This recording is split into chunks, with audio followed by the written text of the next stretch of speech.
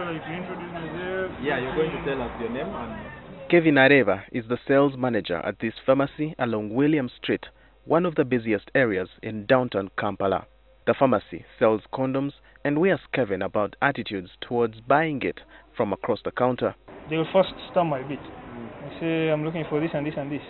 But on closer interaction with the customer, they will say, okay, jagala kali akakuuma ki, akakuuma obulamu. It is normally the males, the men, who are more free about speaking out what they want.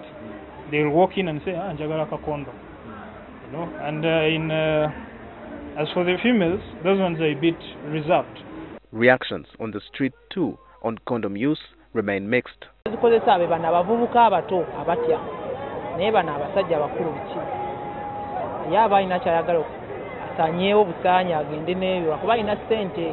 Era waliyo abakyatya nti tasobola kusaba kondomu kimuswaza, naye nze ndaba ekintu ekyo tekirina kukuswaza kubanga munange omuntu olina okwekuuma. Last year alone, the National Drug Authority says it released over 222 million condoms into the market, almost double the figures in 2015. The National Drug Authority started mandatory testing of condoms in 2004 and says reported failure rates have since gone down to 3%. We test first and foremost for the rubber. They should be also free from holes. We test also for the length, width, and also thickness. A 2014 Uganda HIV and AIDS Country Progress Report indicates 42% sex workers say they used a condom during their last encounter against 66% in 2011. The same report says 63% of men and 45% of women between the ages of 15 and 49 who had multiple partners in the past 12 months said they used a condom during their last intercourse.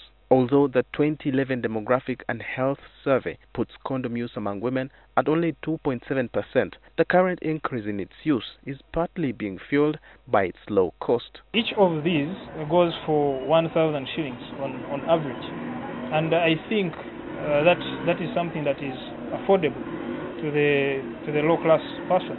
Condom use is one of the methods widely promoted by the Ministry of Health as a preventive measure against spread of HIV and AIDS.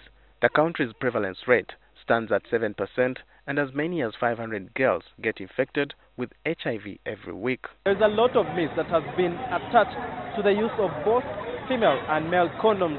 Some people say it reduces one's libido. But manufacturers have also come up with new ways of making them look attractive. They have added color, scent, and flavor. Despite all these myths around it, the government of Uganda says the increase for condoms in the country is still rising. The challenge, however, is how to make these false perceptions on the use of condoms into a likable truth that the population can endow themselves in freely asking for condoms. Remember, if it's not on, it's not safe. Walter Mwesije, NTV.